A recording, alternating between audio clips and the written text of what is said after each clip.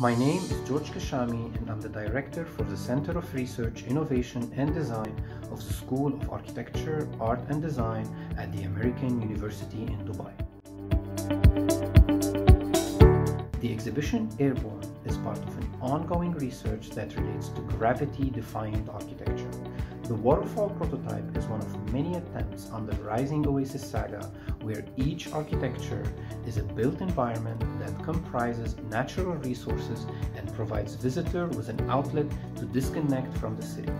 This type of architecture is futuristic in nature and utilizes available advanced technologies in order to liberate itself from the ground and float in the air.